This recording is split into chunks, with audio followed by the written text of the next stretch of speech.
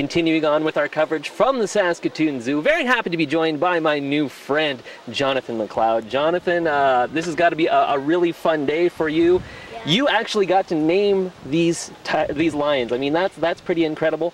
First of all, tell me what you thought when you found out that they had picked your name, because there was like 2,800 entries. Yeah, I felt really happy. I was surprised too. Since there was 2,800 entries, I felt joyful. Just so you can't even explain how happy I feel. That's awesome. And I mean, the story of how you came up with these names is really great. Do you mind telling me how you came up with the names? The two lion cubs, for those who don't know, are named Nathan and Shadow. How did they get those names? Well, Nathan was my cousin, and he was diagnosed with leukemia when he was 6 years old, and then he died from it. And to all the leukemia appointments and checkups and visits to the doctor, he would bring a stuffed animal named Shadow, so I decided to name them Nathan and Shadow.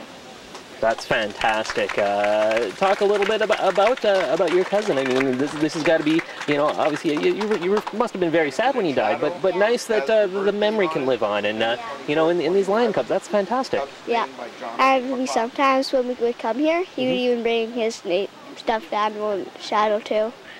That's really awesome. And you got yourself a lion here to take home as well. This is pretty nice.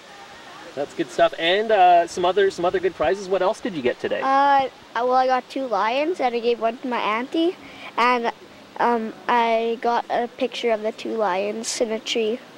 That's fantastic. And I think you got a pass to come. Yeah.